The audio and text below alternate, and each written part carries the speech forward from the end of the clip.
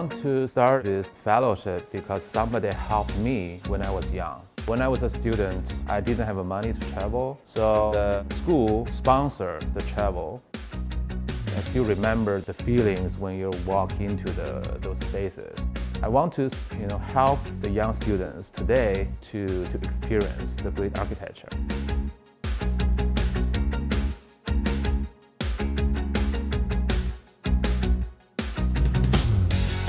Visiting Amsterdam, I experienced a dynamic energy and realized that space not just limited to architecture.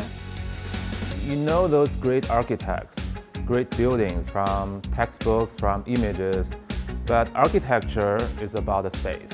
You have to be physically in the space, and then you can feel something very special.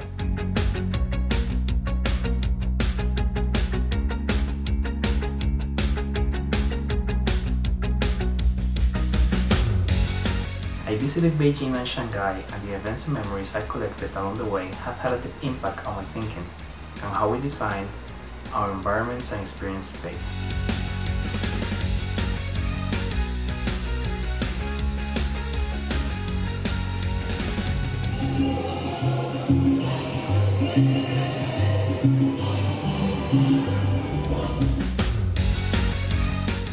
Seeing the harmonic coexistence of nature and technology made me realize that by combining traditional materials and construction methods with cutting-edge technology, architects can create new kinds of landscapes that do not compete with the natural ones but complement them.